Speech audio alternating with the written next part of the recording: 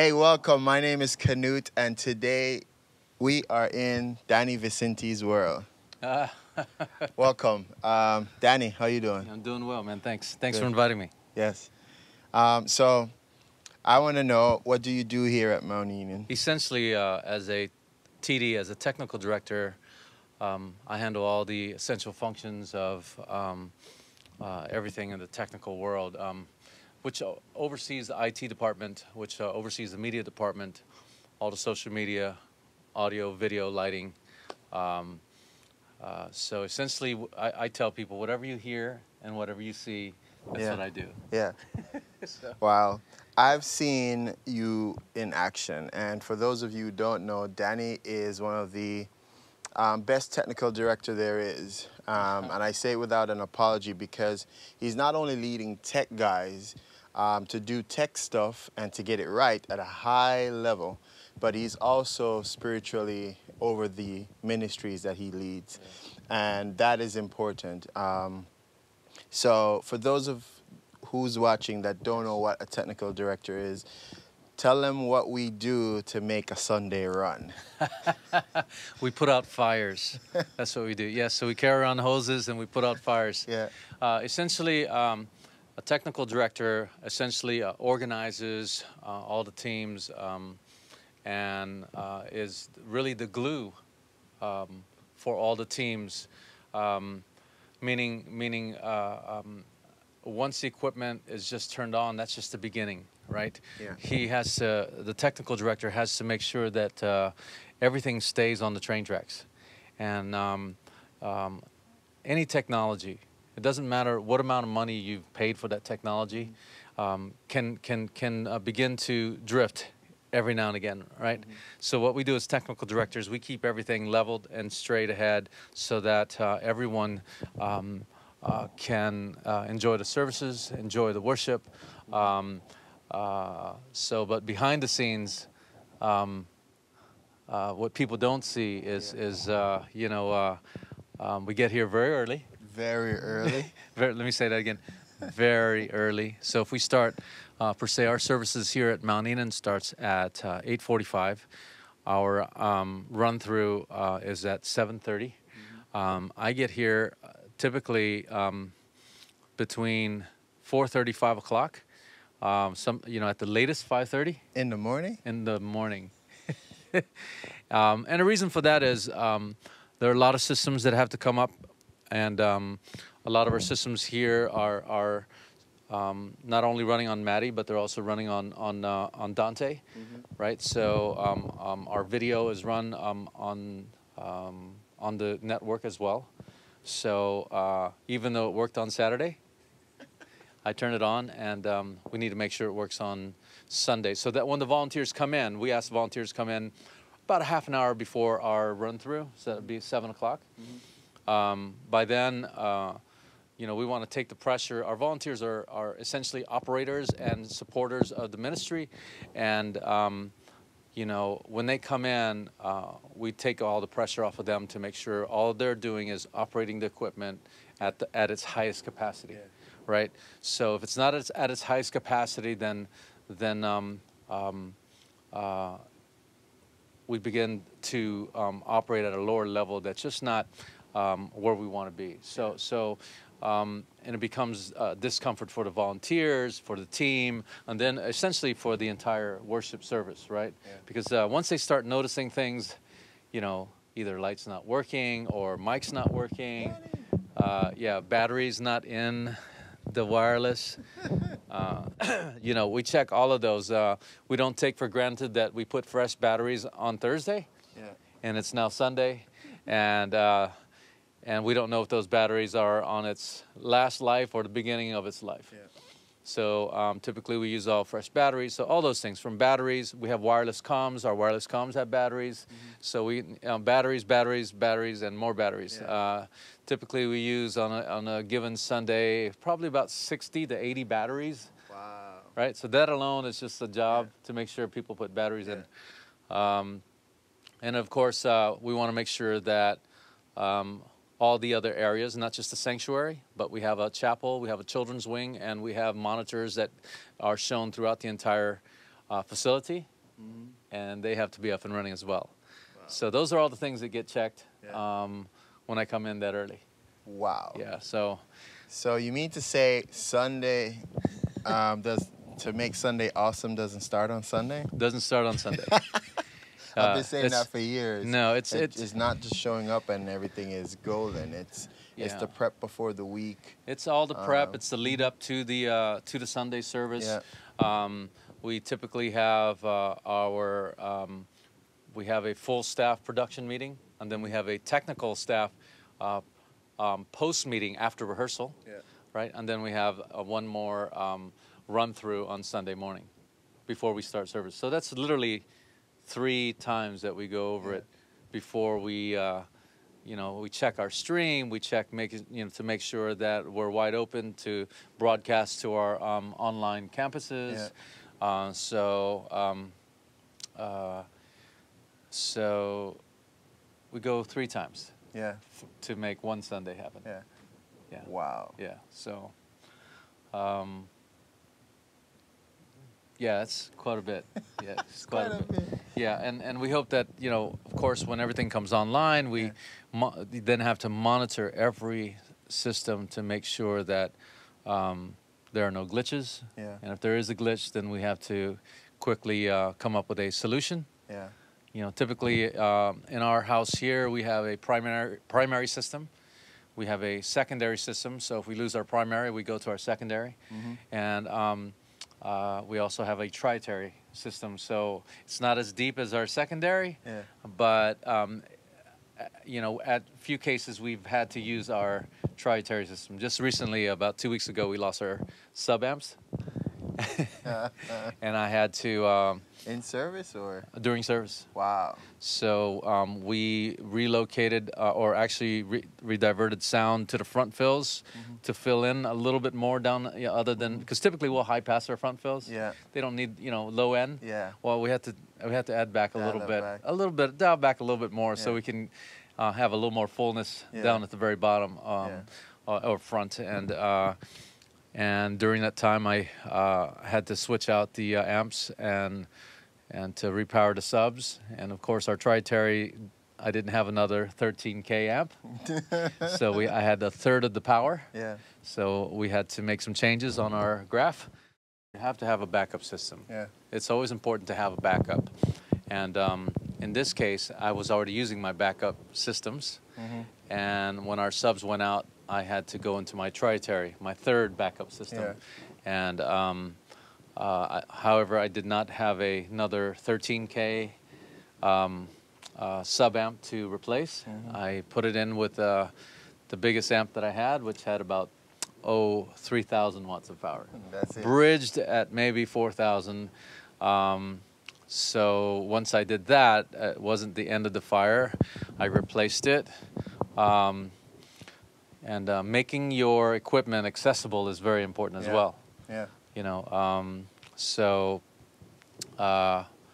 perhaps later down the line, you can go down and you can take a picture of where some of that equipment is. Yeah. Take a look at some of your gear. Danny has some of the nicest gear and the cleanest area. You can eat off the floor. I've been saying this for like 3 years, right? It's wonderful to see working environment clean and people function in such a good environment. So essentially, technical directors are problem solvers, troubleshooters. Yes. And it's not just on the audio side or the video side or the lighting side, but it's more, just to make sure all the production elements are intact from the tech side. Absolutely. So if the streaming is down or something is going on, they call you. Absolutely, and we have to quickly provide a workaround. Yeah. There's the answer is not sorry, we can't help you. It's or shrug your shoulders. Shrug your shoulders and say, well, maybe next Sunday. Yeah. No, our goal is just recently we have a electronic, actually it's a retractable jib arm. Yeah. And something malfunctioned on it. It was a battery. Of course, we have to have that shipped in, but you have to have a solution for. You can't just say, hey, sorry, Pastor. Yeah. we lost our jib. We're not going to have any cutaways this service. Yeah. Cutaways meaning video footage of responses Of the congregation. of the congregation, not from the back of the head, but from the view, you know, basically from the stage view where you're able to see the actual faces of the congregation. Yeah. And our jib shot normally takes care of that. So this past actually it's been the last 2 Sundays now that we had to create a different solution to be able to continue those cutaways. Yeah. You know, so you always we solve the problem the best we possibly can. Yeah. You know, there is there is no answer that says I can't do it. Yeah. The thing I like to say to teams, you know, whenever we, you know, talk to just young techs coming up, is lives are dependent on these things. Yes.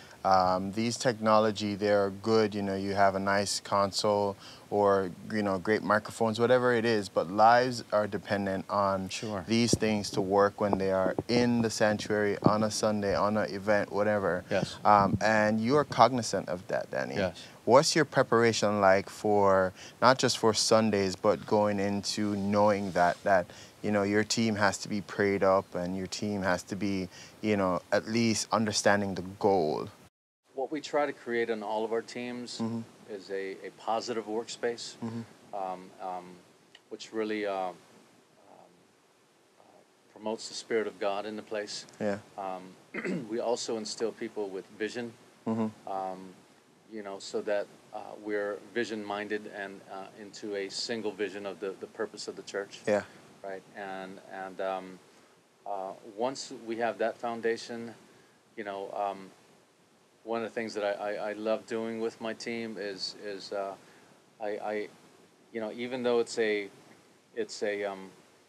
serious moment where when production comes online, you know, I love to make sure that my team is as relaxed as possible.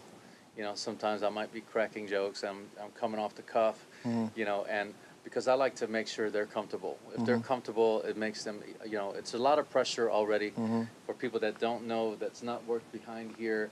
You may think, I remember a person asked me, he said, Danny, you've been doing this for 32 years. Yeah, 32 years now. Yeah. And he says, this must be real easy for you. I says, no, man, I still shake and I pray a lot when I go out, and I have to mix someone or do monitors for someone, or and you know, you never get that comfortable. You know, and if a professional feels that way when they come in, you know, it's even greater for a volunteer. You know, so we just try to make sure that it's a comfortable environment, and this is why I come in at 5:30.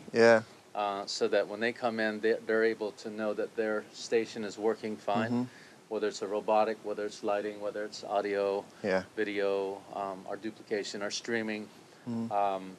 So creating a comfortable environment, which also fosters spiritual growth, is something that we try to do here with our teams. That's good. That's good. How do you feel you succeed by keeping all of your team members in the loop? You have a specific, like, a group chat or a specific place where everybody can see what's going on, any new changes? Sure. Because a lot of churches don't have that. That's a good question. Wanted to shed some light on how you know, the big timers do it over it's here. not big timers.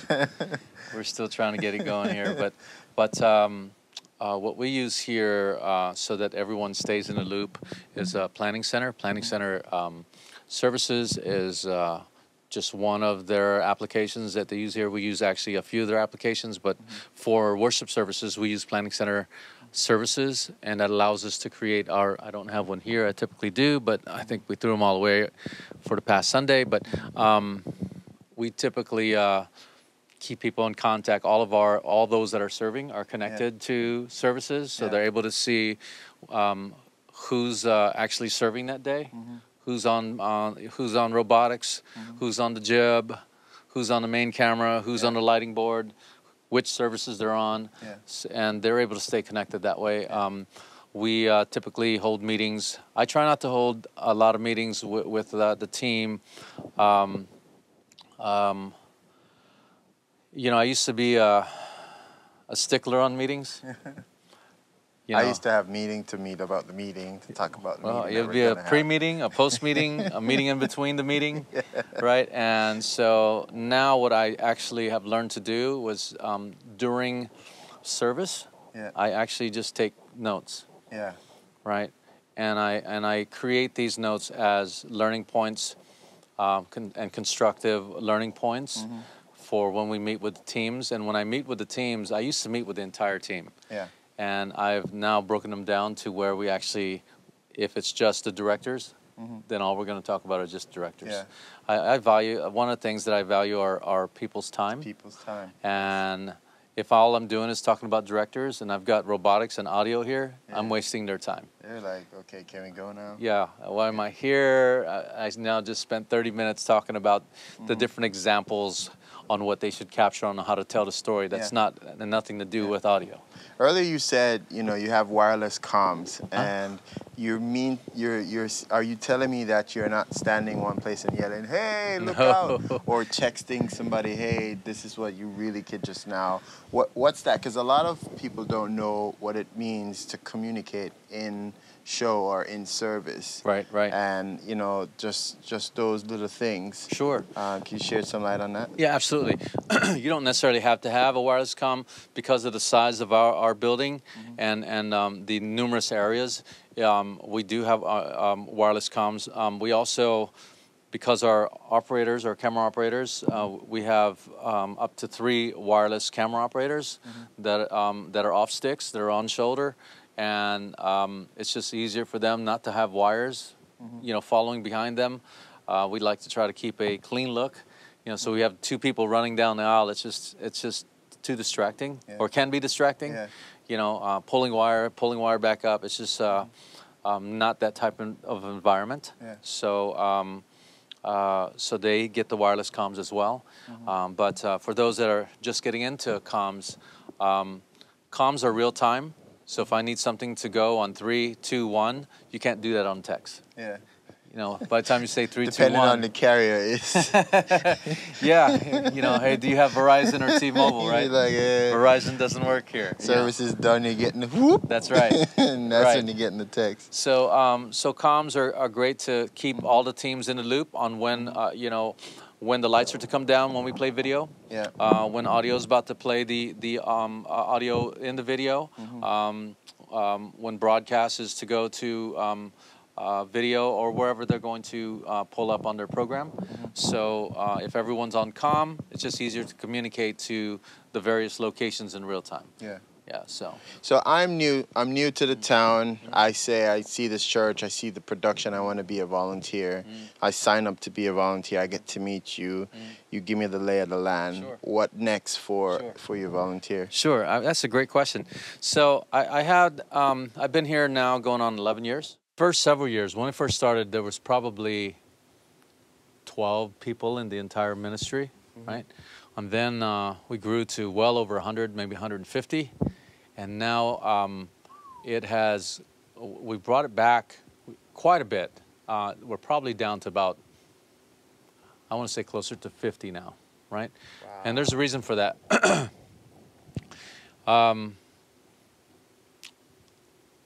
Number one, to try to provide training schedules or training through the week, there are some challenges. So we have basically 3 different types of volunteers, right? So we have our youth. We have people as young as 10, 11 years old. Some of them are actually, one of them is actually extraordinary. Her name's Heaven. She actually can work all positions in the video department. She's also worked the main switch as a director, so she's calling all the shots. 11 years old, man. I remember you telling me about her. It's amazing. Right. So anyway, but so from 11 to about 18 is our youth volunteers, right? And then that's a revolving door because once they graduate, they're gone, right? They say they'll be back, but we know college and all those growing up, they'll come back for a while, but after a while, the visits shorten and their lives move on, which is to be expected. You don't want their lives to move on.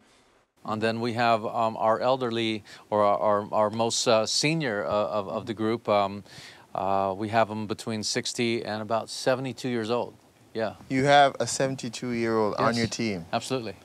Wow. And he's probably been with the ministry longer than I've been here. Is that the guy that's working the Clarence. duplication? Yeah. Oh, he's an awesome guy. Yeah, Clarence will do duplication. Yeah. He'll fill in for homegoing services and run our video world here. Yeah. He does Bible study for us, our morning Bible study, all the audio and video for it. So Yeah. he's one of our most active members Very at sharp. 72. Very sharp. So I want to ask you this, Danny.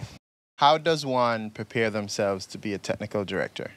Wow, that's a great question. That's a great question. I'm glad you asked it. You know, technical director is not it's not one specialty. Mm-hmm. It's an array of specialties, mm-hmm. right? So it's not, and it typically takes a number of years to become a technical director, mm-hmm. to be able to see the full gamut of how everything is put together. So you know, you're really an array of multiple specialties, yeah. right? And actually specializing in diverse areas, from audio to lighting to video. Yeah. And that's what allows you to be a technical director and to be able to connect all the pieces together in your environment, mm-hmm. right? So. So a technical director isn't the first person that shows up that has the keys to open the place. Sometimes they are. Sometimes they are. Yeah, and sometimes they're the last one leaving. Yeah. After the custodial crew as yeah. well. So, yeah, because after everything's done, that technical director has to make sure that all the teams are putting everything back in place, resetting if necessary, and you know, so we don't just get up and leave, and then worry about it the next day. Would you say a big part of your job is team building? Absolutely. You know, especially in any organization, you have to have a team. Mm-hmm. The technical director is really, without a team, is nothing. Right, because they can't be in all places. Yeah. So he has a team of people in every area, mm-hmm. and actually he has team leads, which then have groups of teams or groups of people under the team leads. Right. So you know, in your audio department, you may have, you know, 4 or 5 or 6 different audio engineers, mm-hmm. from monitors, front of house, broadcasts. Mm-hmm. Sometimes in monitors there are 2 or 3 people because mm-hmm. you have one person doing the monitor mixing, another person watching the wireless mics, another person working with the musicians and what their needs are.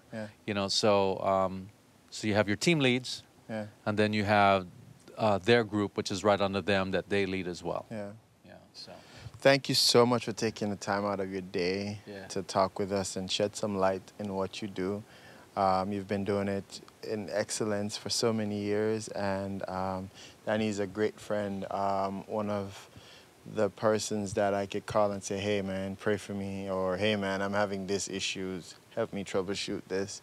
And it speaks volume to see your team, you know, execute on a high level every week, you know. So thank you so much for taking the time and, you know, shedding some light in your world. Amen. Well, thanks for having me, Canute. And you're a great friend as well, too, brother.